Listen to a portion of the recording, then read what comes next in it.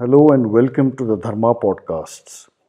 This is the second and concluding part of the Dharma Podcast series explaining the methodical and systematic manner in which the colonial British destroyed Hindu charitable institutions. If you haven't already checked out the first part, please click the link given in the description below.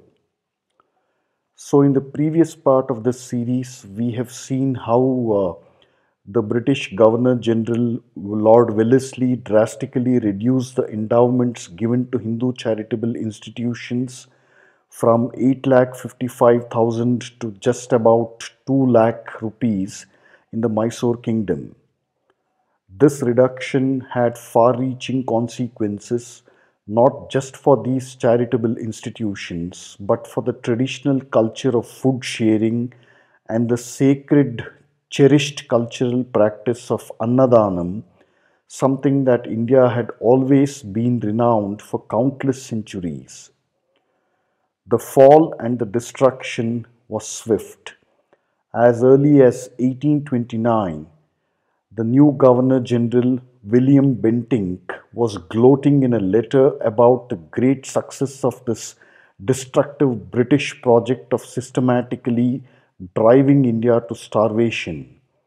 He says in a letter that there was now a great demand for all European luxury items by upper class and wealthy Indians. I paraphrase the letter. Quote, "It is remarkable, even in the celebration of the most sacred Hindu festivals, a great change is perceptible in Calcutta.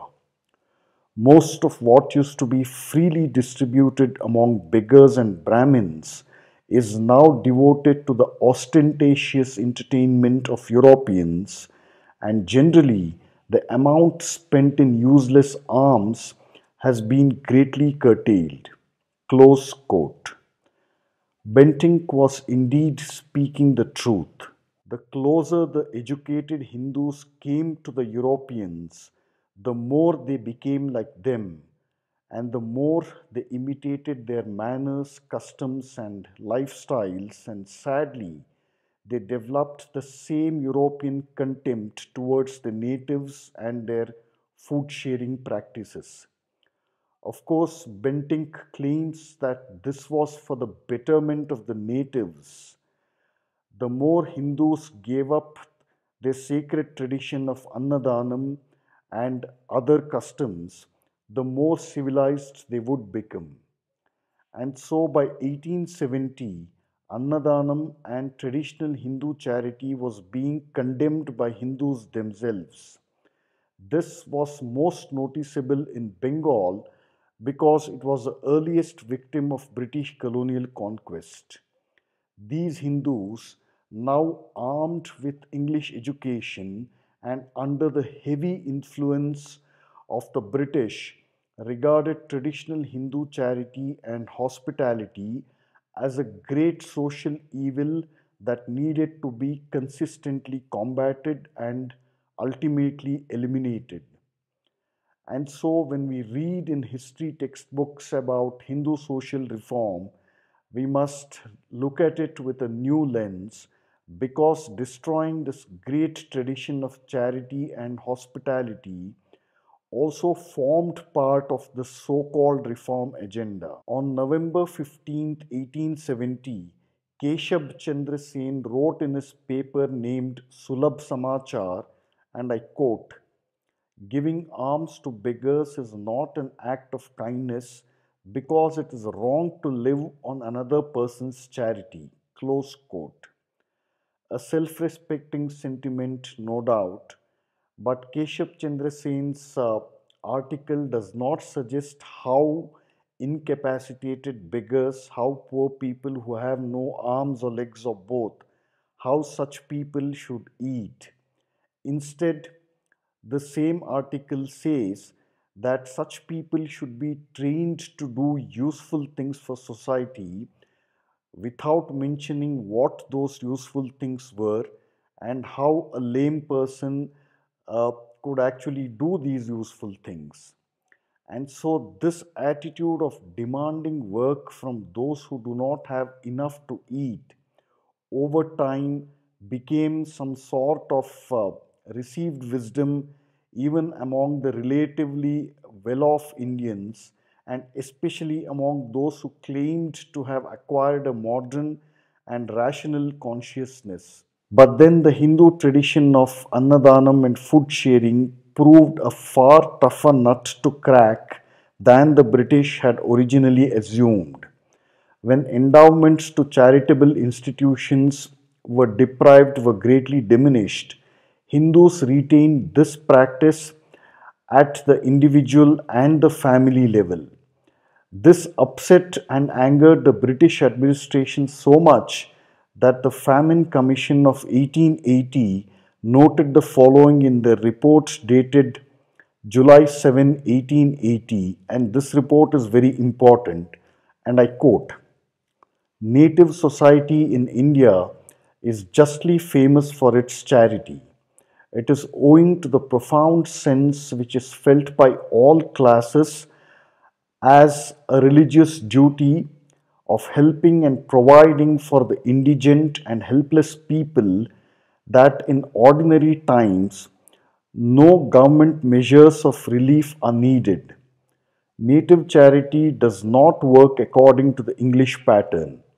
It does not tend to organization, and such charity is to be encouraged at the beginning of distress.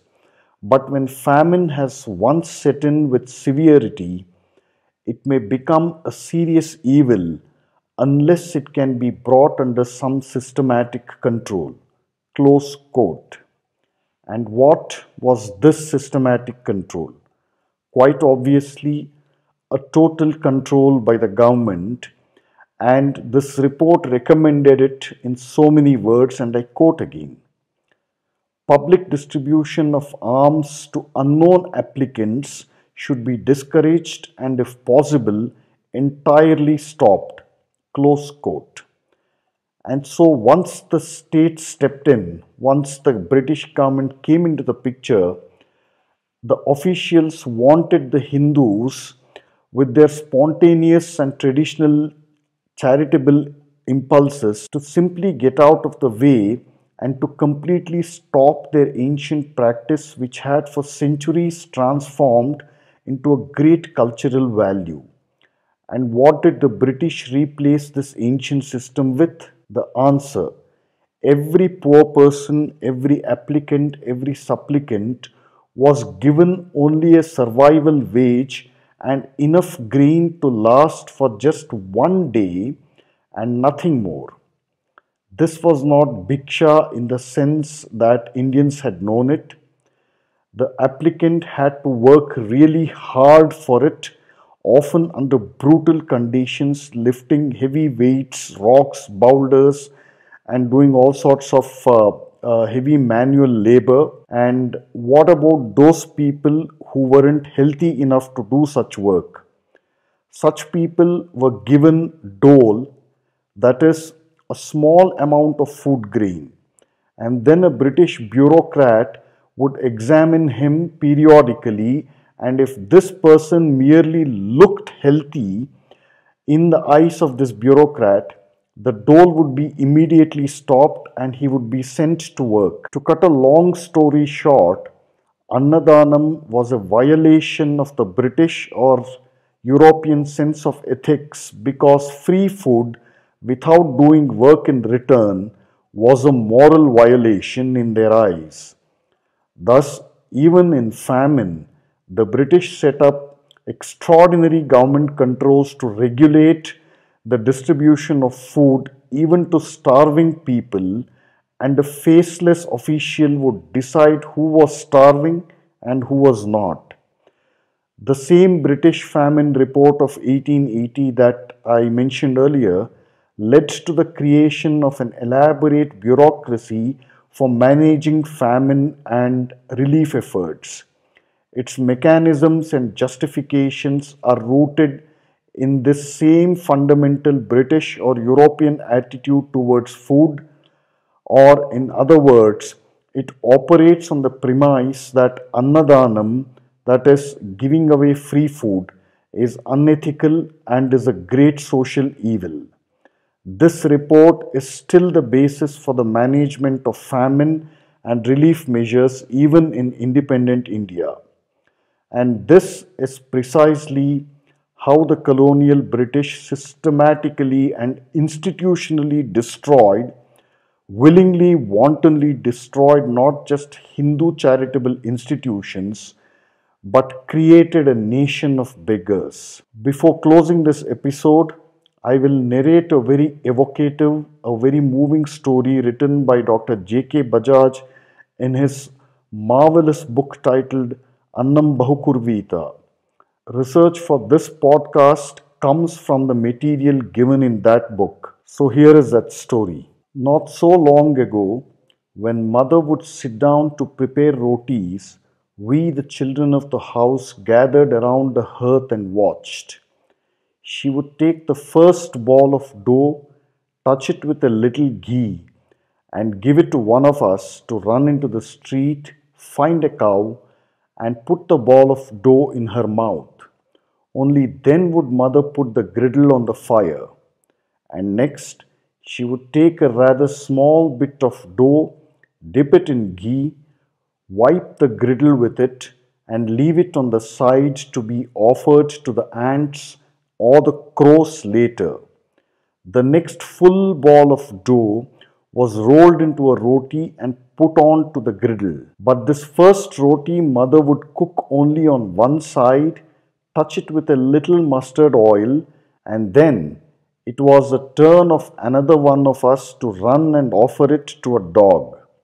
The next two rotis were cooked and kept aside for the Gurudwara along with a bowl of the day's vegetable curry or dal. Later, the wife of the Gurudwara priest would come and collect her share. She collected such offerings from perhaps 40 houses, and that would have probably sufficed for her family as well as the occasional guest who sought shelter in the Gurudwara. We were young then, and our appetite used to be sharp. But howsoever hungry we might have been, we had to wait for mother to take out the share of the cow, the crow, the dog, and the Gurudwara before being served.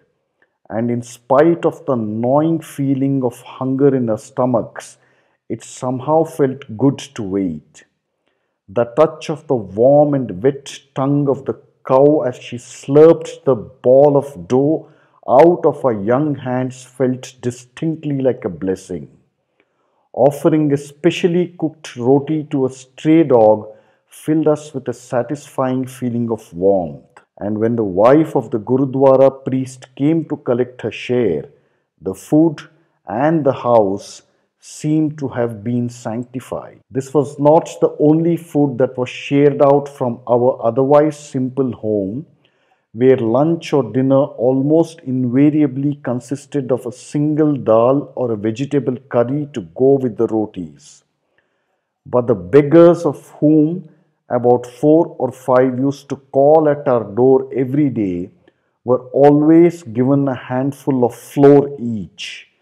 This too was a job for us, the children, and taking out a handful from the pot of flour and pouring it into the cloth bag of the beggar, thoroughly soiling the hand with the flour in the process, used to be a pleasure in itself.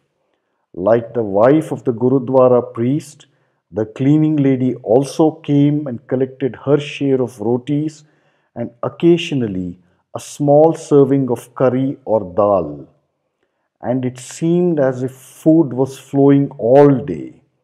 Mother considered it to be an unimaginably bad omen for the vessel of flour or the box of rotis to get completely empty. At night, when all food was exhausted, mother would make it a point to leave a small bit of roti in the box. As we began to grow older, this flow of food began to ebb.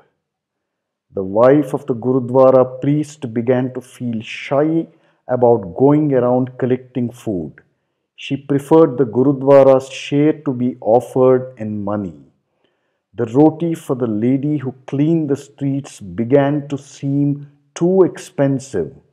It was replaced with a substantial increase in our share of her monthly wages, which of course remained much below the price of a roti a day even after the increase. The handful of flour for the beggars was substituted with a 5 or 10 paisa bit, and later, even this inconsequential bit of money came to be grudged, and the beggars more or less stopped coming. And as we began to get educated and learnt about the new ways, the roti for the cow and the dog began to look like wanton waste of good food. And the insistence on keeping the pot flowing seemed like some kind of silly superstition. Times seem to have changed thus in the last 30 or 40 years. What mother used to do was, of course, a highly abbreviated version of what Indians of a more affluent period would have done. She was not performing Panchamahayajna as Manu would have prescribed it, nor taking out substantial shares for all as the people of Chengalpattu did in the 18th century. Most Indians had probably lost the prosperity and plenty essential for undertaking the kind of observance that encompasses the whole of creation in all its generosity. Yet, Mother was keeping the memory alive. And perhaps till very recently, many of the Indians, though not of the relatively resourceful ones, were trying somehow to keep at least the form of the discipline of sharing before eating that seems to be such an essential characteristic of being Indian. They were in no position to follow what they remembered to be the discipline, but they cherished the memory. The memory remained sacred. With that, we conclude this series. If you like the Dharma podcasts, please share our episodes and don't forget to subscribe to our channel. To empower us to create more such podcasts, please consider making a contribution by clicking the link given below in the description. If you have any feedback or suggestion that you would like to share, please let us know in the comment section. And until next time, thank you.